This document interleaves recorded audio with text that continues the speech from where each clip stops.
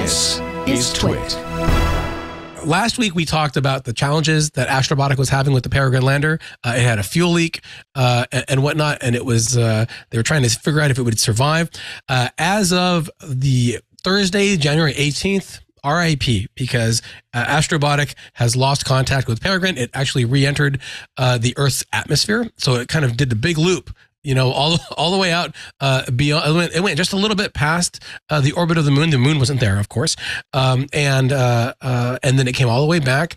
They were actually they're having a press conference as we were starting this as well, and talking about the Herculean efforts just to keep it going that long, because they were able to fire some thrusters and point themselves at the sun to generate the power that Japan's lander doesn't have, and so they're kind of counting it as kind of a mixed result. You know, this was their first mission. They made it out to lunar orbit. They didn't get a chance to land, but they did get to go. You know, they had a flight, like a good 10-day flight, to figure out what it's like to fly one of these missions.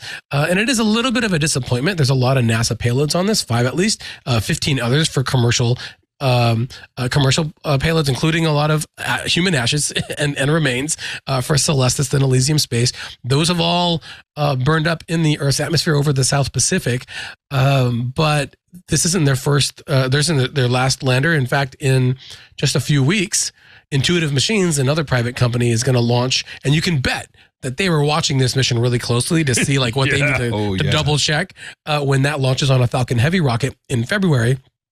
And SpaceX just put the call out for media to interested in covering that mission. So we're going to see how this goes back and forth, and see, you know, if Intuitive Machines will cross that finish line when I believe Astrobotik's next mission is the Griffin 1, which will have the Viper moon rover on it. So what they're going to learn from that, and hopefully we'll get off the ground.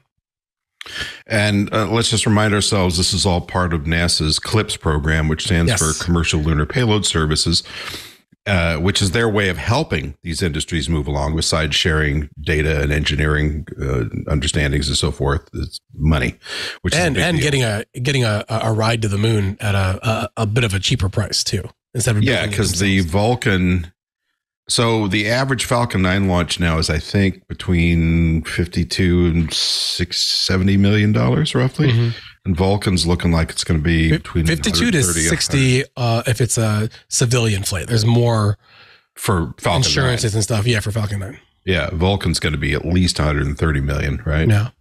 And have they addressed that in any of their press conferences about, hey, here's why our rocket costs so much more? I know that ULA's thing has always been, ours always launched perfectly, but SpaceX is kind of eating their heels on that one. Well, you know, that's a good question to ask if we can get them on the show. I don't know if I'm brave enough to ask that one, but we'll see. All right. Hey, if you enjoyed this clip, be sure to check out This Week in Space. You can find us on your favorite podcast app or see the link in the description below. See you there.